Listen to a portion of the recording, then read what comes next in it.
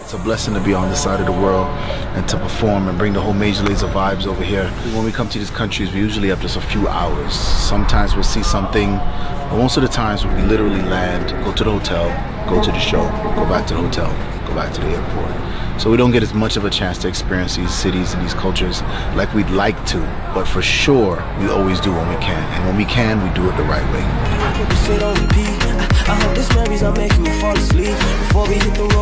We're gonna leave with some ideas of the culture. It's not gonna be something that maybe we would, be able to speak on in any length, but for sure, we're gonna be able to come with a greater understanding of the country, of the people there, of our audience at the show. I like your waist in particular. I like you, girl, in particular. Yeah, you in particular. I like your waist in particular.